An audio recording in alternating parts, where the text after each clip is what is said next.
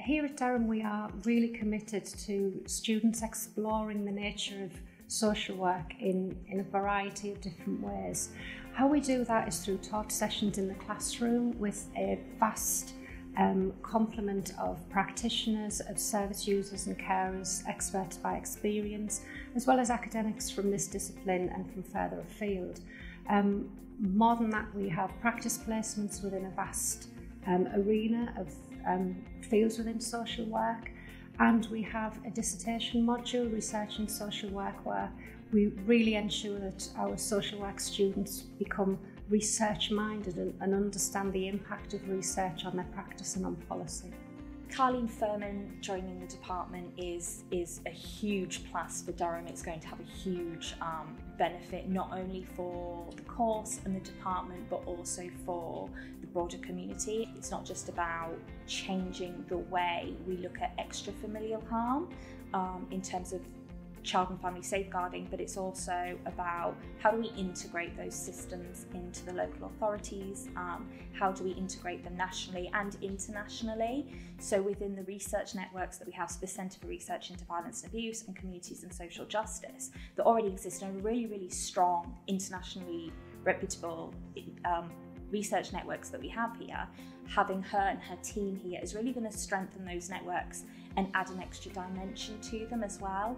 A lot of disruptions caused by the pandemic is not yet, or back then was not yet fully understood and responded to.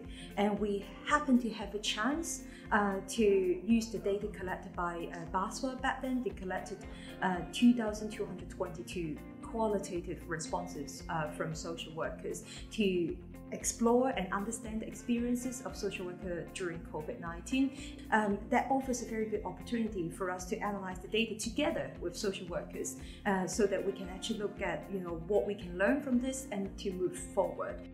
Social work students in particular have worked really closely with all of our community partners, so they adapted very quickly and very efficiently in terms of online, in-person supporting, but also as a whole the university has a really strong volunteering base.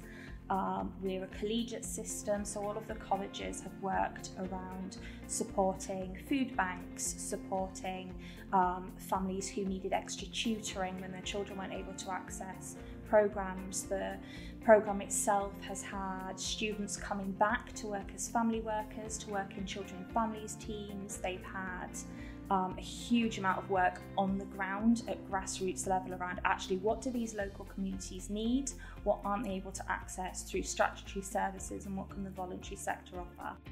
The university has been doing a lot of research and work in the decolonisation of the curriculum. We'll have a number of members of staff who very much have been focusing on what does decolonisation mean to academic staff and to students, and how can we take this knowledge and actually change the curriculum to be more diverse. Decolonisation at the university hasn't just focused on race and ethnicity, but it's actually broadened the definition. So it's also incorporated intersectionality by focusing on social class, disability, age, gender, etc. And we've really been trying to work that in across the curriculum, in particular the social work curriculum. So the Master of Social Work programme hasn't just had an impact on my learning, but on my identity, on who I am as a person, on how I see the world, on how I interact with other people. It's created a whole trajectory for my career, my aspirations, and underpins absolutely everything that I do in terms of working to support people and social justice and anti-oppressive practice.